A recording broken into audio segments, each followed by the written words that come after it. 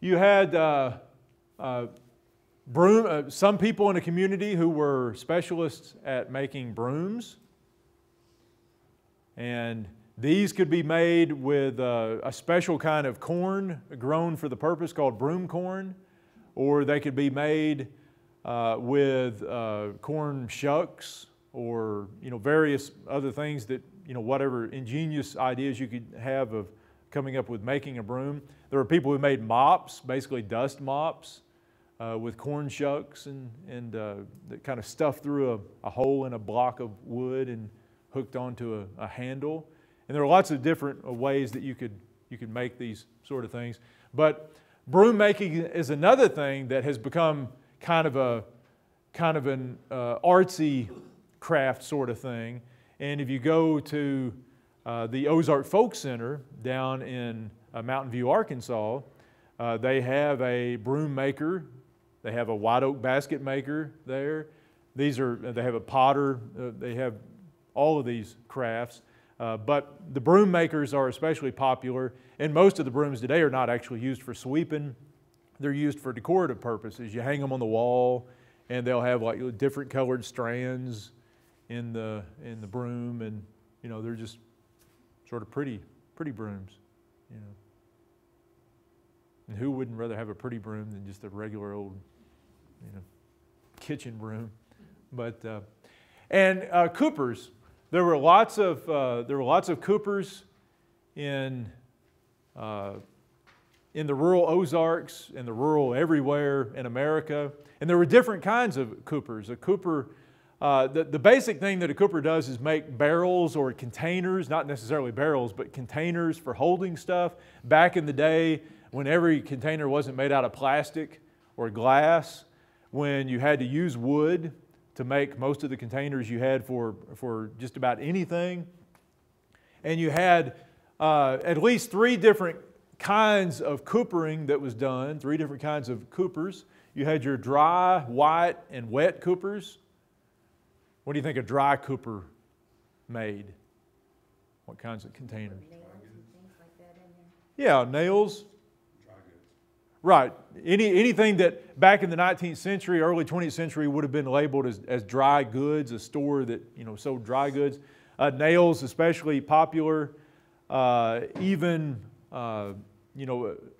foods that aren't wet, fruit or vegetables could be held in these barrels or cans.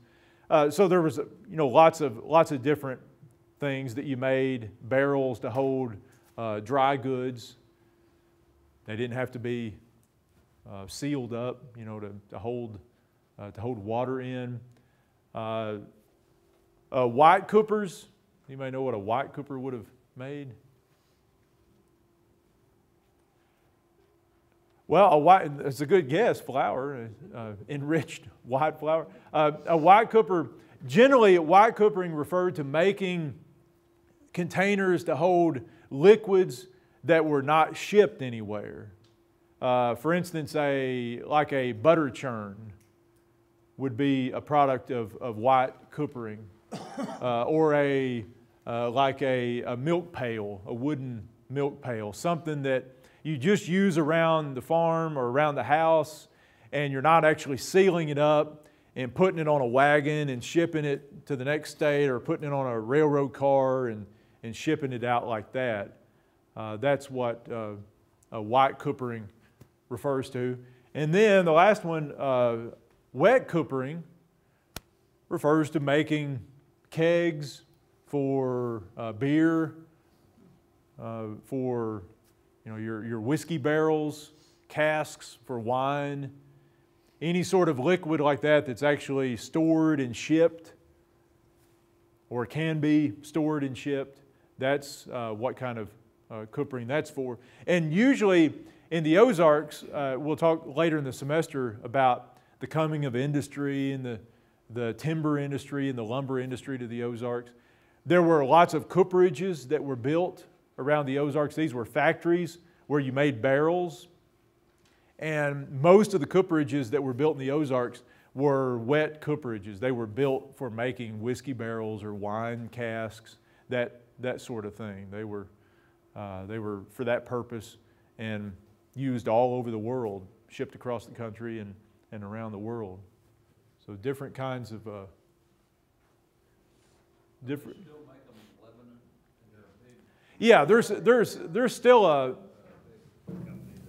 yeah. All this walnuts or his wood out there stacked. Yeah.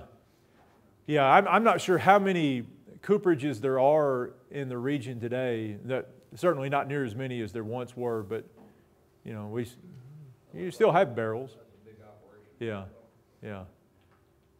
And you know, we don't. I'm guessing that you know that there's not as much of a demand for wooden barrels as there once was. Right. Yeah. Right. Yeah. In the Ozarks, there's quite a bit. Yeah. Yeah. Yeah. Yeah. They do. Yeah. Did you? There's a lot of aesthetics. I have a friend who works with that up there. And Right. A lot of their contracts on for Yeah. like decoration and stuff like that. Yeah, that would make sense too. Yeah. Yeah. Yeah. Get your whiskey barrel, you know, for the living room, and your white oak basket for the kitchen, you know, that sort of thing. Just have a good Ozark lumber theme going on there. All right. But these are real. If you've ever seen these handmade white oak baskets, some of them are just elaborate. I mean, you can tell that thing is huge. And they, the basket maker that I know has different names for the styles of baskets that he makes, and you know, apple baskets and this and that. You can use them for whatever you want, but they're different sizes, and some of them have handles that, you know, these kind of Easter basket sort of handles. Some of them have the handles on the side and stuff like that. But you know, some of them are really big, like apple kind of baskets there. The kind that cobras rise out of, you know. We've seen that on movies. I'm not sure that happened a lot in the Ozarks,